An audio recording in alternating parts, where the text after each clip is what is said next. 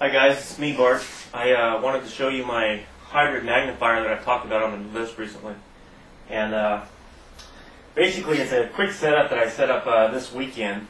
And really the only thing I had to build extra was the primary coil from components that I've already had. But basically what I have here is a 3-coil system. It is a magnifier, as is the 3LC system.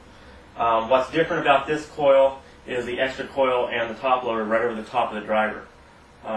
That's a little bit different than something normal. What I wanted to find out was a program like Javatc that's using Paul Nicholson's GOTC core code, a program that can model the capacitance of the surroundings of coil to coil, top load to the coils to ground, everything like that.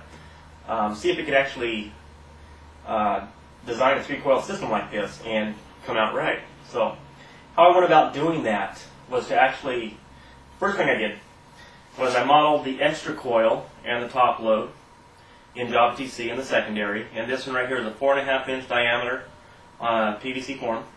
And it's 900 turns of 24 gauge, is 21.165 inches in length.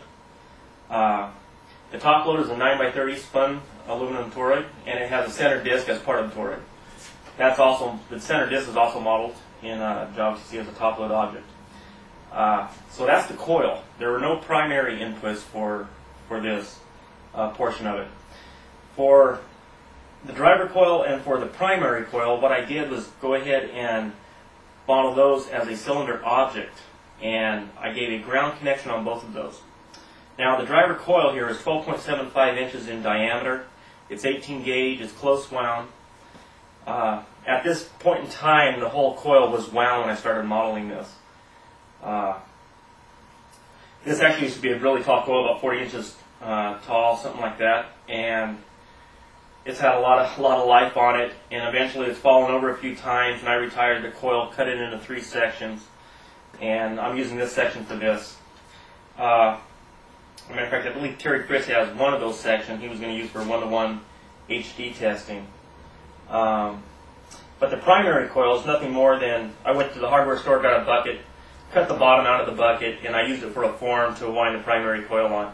I used a tie wrap method to secure this is 3/8 soft copper tubing on here. Had those at a ground connection in there, and I went ahead and ran everything in its relative position, and I came up to 181 kilohertz on that. So I said, okay, now let's go ahead and save that information offline in the text editor. And then I went back to Javatc, and this time I wanted to model the driver coil and the primary with that, okay, as a top load. And how I did that was put the driver into the secondary, I put the primary into the primary section, and I put the extra coil as a top load object. Obviously it's a cylinder, so I modeled it as a cylinder. And I gave it a top load connection, considering it's connected to the top load of the secondary, or the driver coil. And of course I put the toroid in its appropriate place in the top load objects. I went ahead and ran that in Javatc, and then I was able to actually adjust the number of turns I would need on the driver, considering everything in its relative position and how each part is affecting the capacitance to the driver coil, and therefore affecting the resonant frequency. So I went ahead and figured out that I needed 250 turns. I took this coil and unwound it until I had 250 turns. There was about 350 to begin with. The actual height of the turns on this form is 10.4 inches, and the last turn I slow wound it, extended it all the way around and up, and connected up here. For the primary, that's pretty easy. I was already pretty close, and I ended up needing 4.7 turns with a 0.06 microfarad cap bank that I'm using. So that's basically how it went. And I was actually able to get this coil at 181 kilohertz, the primary at the same, the extra coil at the same, as long as everything's in its position. If I was to move anything off somewhere else, it would change the resonant frequencies of everything. That'd be something else. But I'm going to go ahead and run it, and before I do that, I'm going to show you my spark gap section while I'm at it, since I have the video camera.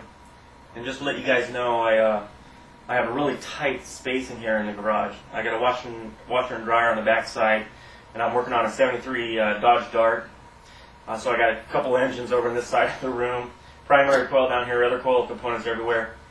The back of the wall is 4.5 feet from the edge of the toroid to the garage door. So that's about it. I want to see if Javatc can do it, and it did, and came out perfect. So let me go ahead and show you the spark gap, and then I'll run it for you.